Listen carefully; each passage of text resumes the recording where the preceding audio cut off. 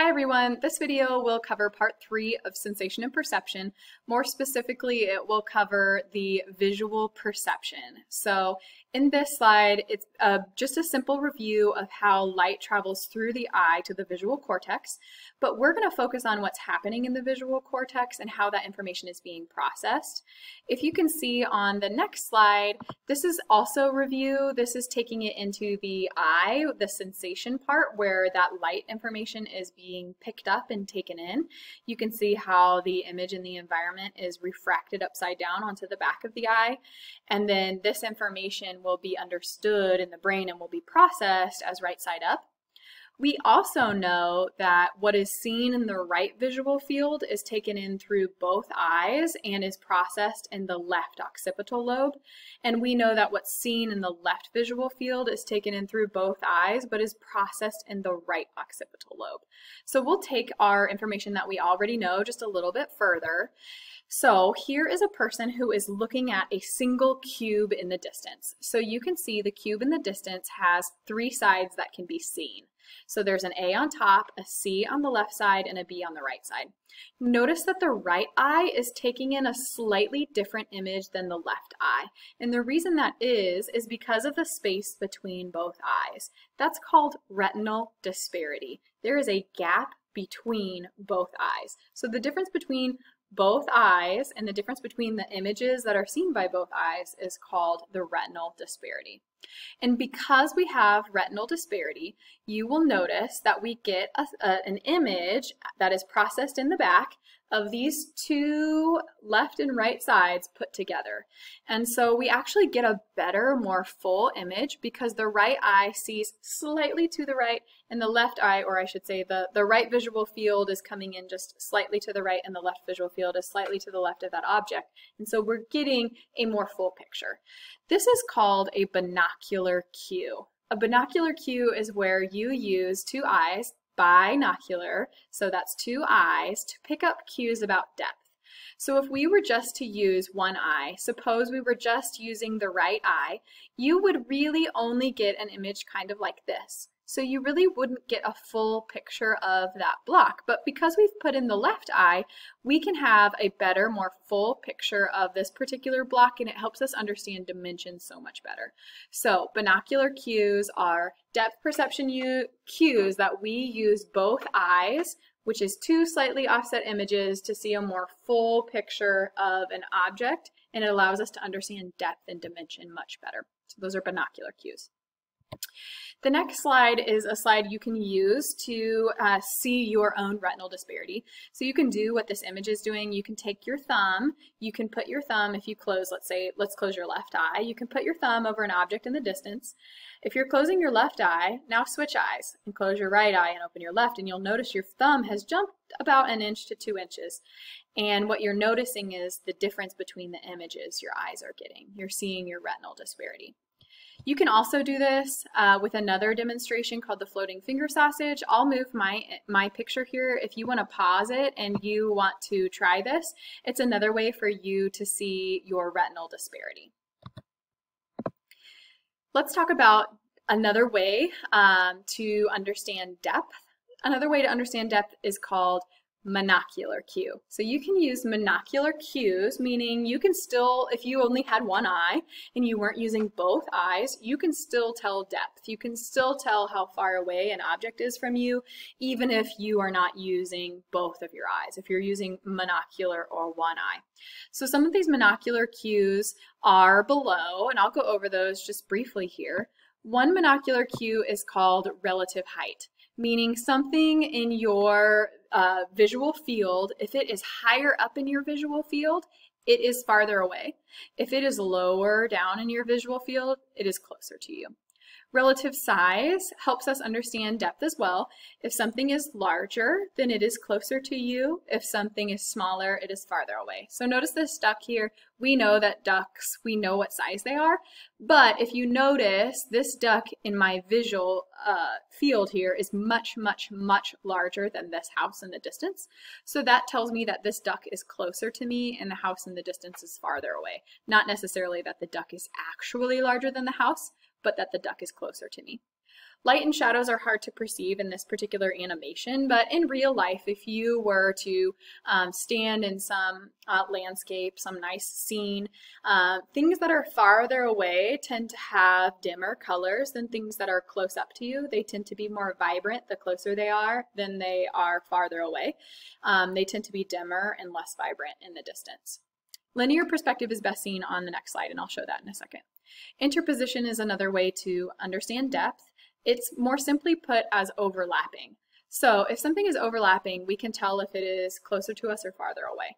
So you might notice that this tree right here is overlapping the trees behind it.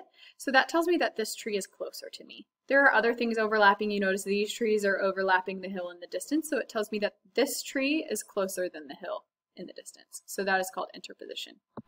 The next depth perception monocular cue is called linear perspective. Linear perspective is when two parallel lines appear to converge in the distance. It's telling me that those lines out here in the distance are farther away than the lines closer to me. And so linear perspective is just another monocular cue where parallel lines appear to converge in the distance. Another aspect of depth perception is the testing of depth perception. When do we develop depth perception, or are we born with it? So there's a test that can be done on young children to see at what point they understand depth perception. So this is called the visual cliff. It is an experimental table that a child is put on. So you can see this is a child who can crawl but cannot walk. The child is put on this plexiglass top. So the plexiglass top goes and stretches across the whole table, but it has the appearance of a drop-off. So this child can actually crawl across safely and not fall, but there's an appearance that there's a drop-off. So if the child does have depth perception abilities and can pick up on those cues, the child will be hesitant and will not want to crawl across that space that appears to be a cliff. If the child does not have depth perception abilities and can't pick up on those cues, the child's going to crawl all the way across to the mother. And what is found is that infants who are at crawling abilities will not want to crawl across. They will be hesitant. The mother can coax them across because they are trusting of their mother, but typically they will not, and they will be very hesitant. And so that tells us that infants do have depth perception abilities. Some other aspects of perception are motion perceptual abilities. So we'll start on the left. The motion parallax is a perception of motion that helps us understand distance or depth when we're moving. So you can tell in this Mario game, Mario is moving across the screen, and notice that the hills in the farthest part of that screen tend to be moving slower than the hills that are closer. And you can even tell by that. Let's even look at just the ground that's moving. Those are moving so much more quickly. The ground, the bricks, is moving so much more quickly than the hills in the distance. And that is a depth perception cue that helps us understand how far away something is when we're in motion. The phi phenomenon is another just illusion of motion. So if you have something that is flashing, dots or lights that are flashing in succession, what appears to occur is motion in like a fluid motion. We see the phi phenomenon occur in marquee signs. If you've ever seen a marquee sign that has words that are scrolling across the screen, it's actually just flashing lights. And the occurrence of the flashing lights make this, this illusion of motion. The stroboscopic effect is where, and I don't have it on the screen because it can trigger, if someone has a tendency to have epilepsy, this could trigger that. So you've probably seen it before though. Stroboscopic movement is where you flash still shots one after another, and it has the appearance of movement or motion. The Gestalt principles are principles where if you have many objects, you perceive them as one whole. So here are some examples of many objects perceived as a whole, and these are specifically called grouping, and I'll give you some examples. So if you see, I'm sorry, my lights went off in my classroom, but I'll keep on going. So if you see objects close together, we tend to perceive them in groups. So this is called proximity. You can see here there are 8 lines, but we tend to perceive them as 4 because there are pairs of 2 that are closer together. Here we have 9 objects, but we tend to perceive them as 3 columns because there are similarities in the columns. We don't typically see them as 3 rows. Figure ground is another grouping type of principle where we have the tendency to see one object and then the rest just kind of becomes the background. So in figure ground illusions, you will have a tendency to have one thing stick out. So here you might either see 2 faces or you might have this like vase standing out, and then it's sometimes hard to see the other because it's become the background. Continuity is another grouping principle where you tend to see continuous lines that are fluid in motion and not jagged. So you can, if you're looking at this, you probably see a straight line and a curving line. We typically don't see it as hills and then valleys, like 2 separate lines of hill, hill, hill, and valley, valley, valley, because that's not very continuous. Closure is another grouping principle where we have the tendency to see things that aren't necessarily together, but we close the lines. And so a lot of times students will see 3 boxes as opposed to 6 separate lines.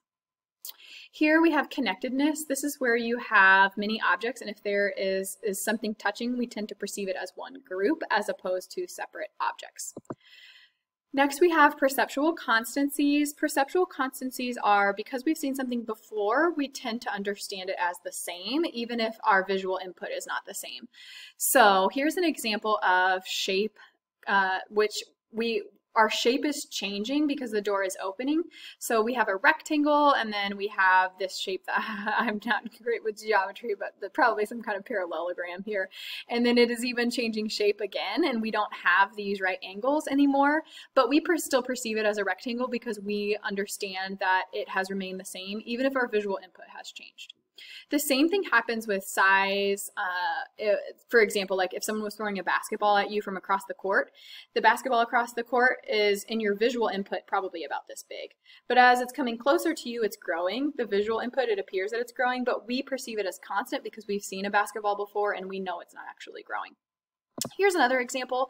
If you look at square A and square B, they probably appear to be different colors, but in fact they are the same color. You can actually put your finger over the space between A and B, and you can, or a piece of paper, and you will notice that A and B are actually the same color, but because our brain understands shadows and our brain understands lightness, we understand that something in a shadow is usually darker, so our brain is perceiving them as different colors when in actuality they are not. Okay, our last little bit is perceptual adaptation. Perceptual adaptation is a really interesting ability that we have if we are, here is the example. We've got a child here who is wearing goggles, and the goggles have changed her visual input. And so what they've done is these goggles have flipped her visual input upside down. So when she's looking through these goggles, she's actually seeing everything upside down. It's actually really hard at first when you get this visual input that is upside down, but you will eventually adapt and your brain will adapt and you will be able to operate completely functionally after you give your brain some time to adapt. There are perception goggles that change your vision by 40 degrees. So what you are seeing in your eyes is actually a picture 40 degrees to the left. And it's kind of hard to walk. It's kind of hard to give people high fives because you're actually getting what you see over here rather than what's directly in front of you. So if you try to give them a high five, you'll completely miss. If you try to walk, you'll hit the door. But what will happen is your brain will understand eventually and will adapt, and you will eventually be able to function and walk and high five just in a very functional way because your brain will adapt to an inverted visual input. Okay, we are at the end of our slides. That was a lot of information and my lights even turned off on me, but you stuck with it. From this set of slideshows, these slides, you should be able to just briefly explain how the brain is processing images and understanding them and interpreting them and the input that's coming in. I hope this was helpful. Please reach out if you have questions.